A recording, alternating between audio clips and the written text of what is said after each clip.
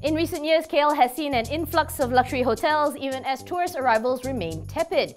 At the same time, Airbnb has also shifted market dynamics. So, is there enough business to go around? We talked to Anders Dimblad, GM for Banyan Tree and Pavilion Hotel, about the outlook for the hotel industry this year, tourist expectations, and whether all competition is good competition.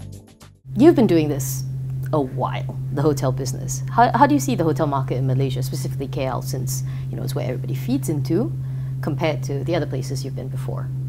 I think KL has an advantage of its unique location in sort of the heart of Southeast Asia. There's a lot of good flight traffic.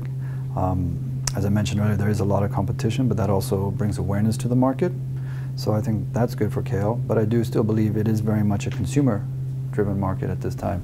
There is a lot of competition, which is also very good because with it being consumer-driven market, the rates and the average rates for the hotels within the city are far less lower than you might have in some of the competitive cities around, for example, Singapore or Bangkok. So people have that opportunity to afford to stay in properties that they might not have been able to stay in the past, or choose to stay in when they're on their vacations.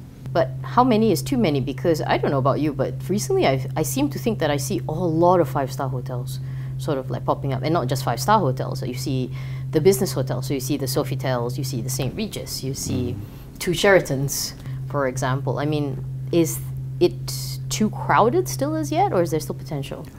As long as the competition is healthy and as long as there's a demand, and as you asked earlier on, I think you need to focus on what you're good at and what are your key strengths, and to be able to deliver on that. There are certain aspects of the environment you can't control. If people want to build more hotels, more competition, hopefully the government and everyone who works in the tourism sector will deliver more tourism, or obviously more business, which is everybody wants to increase obviously the economy. But for us, again, we got to focus on what is our core strength and what we can offer the market. Having the competition and having more and more competition, there will always be another hotel. No, it doesn't matter which city you're in, there'll be someone else who will be able to offer you later technology, a larger room, a bigger suite. But for me, it's that consistency in service and ensuring that you're making your guests feel as home as possible, and hopefully that way you'll gain repeat business and your repeat guests, and that building your brand loyalty to you. What's the current occupancy rate in KL? KL for hotels, I believe it's sitting around the 63% mark if you took up an overall average. Isn't that really low? If you're on the owner's side, of course, it's lower. We would always want to boost it, but it's a reflection of also what is your average rate. If your ADR or your average daily rate is sitting around 600 ringgit and you're sitting at 63%, then you're going to be definitely above your market average. If you're sitting at 40% with a rate of 300, then you're really going to be struggling. So again, you can't, as long as you're outstretching your competition or what the marketplace is, then I think you can say to yourself that, hey, look, there's always room for improvement. There's constantly, like we talked about, we want to constantly improve. But from a rating perspective, you need to set an average amongst your comp set and hopefully try to achieve to do better from them. So then what is your view on the tourist market in KL? I ask this now because we are just about a year from the new government, give or take, and they have done a lot of revamps, including tourism. There have been cases, there have been people filed.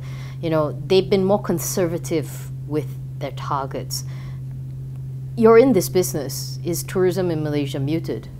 I wouldn't say it's muted. I think you're right. They brought down their initial figures, which I think is a good thing for them to do. I think it's better to under-promise and over-deliver than vice versa. Okay. I think that they're building a lot of theme parks. There's a lot of attraction. They're building a lot of infrastructure. And again, infrastructure doesn't come overnight. It takes time. But when people see that with the change in government, or that they are taking a lot of the business and sort of the comments that are viewed more seriously, and they are building and investing in the country itself, they people can take confidence in that and pride in that, and that will also then hopefully boost the economy as well as leisure and the business traveler. How do you ensure people choose you in the era of Airbnb? Airbnb is it's like Uber or Grab in today's world. It's a unique experience, it's a unique offering, and it's a unique service offering. I think hotels differentiate from Airbnb in terms of we are governed a lot more by our own regulations, our own services, our own promises internally and externally than perhaps Airbnb might. Airbnb tends to cater more from a domestic domestic apartment or domestic residences than actually purpose-built buildings. Okay. Of course, price is a very, very, very competitive factor, and it's a very, very big decision maker, not just for Airbnb, but also for various properties. As mentioned earlier, Kuala Lumpur is very, very price sensitive, especially compared to our neighboring cities. So there is a lot to offer within that same sort of region. But again, I go back to it's being able to offer something that's consistent, the security of the guests, that they feel safe and secure in where they're staying. What we offer, our food and beverage, our spa, the recreational facilities. So it is more of a total package. So what then are the main challenges for hotel operators in the coming year? For me, the biggest challenge is the manpower at the moment, to be very frank. We talked about there are around 5 or 6 new 5-star hotels that have opened up in the last year, ourselves included, and with our sister property, Banyan Tree. So if I go off my head in terms of these 6 or 7 properties, you're talking about an employment of around 3,000 to 4,000 people. Pavilion Hotel actually opened in December of 2018. How do you sort of ensure that you stand out? How do we stand out? I think our service, our location, our design, and what we believe we're offering our guests.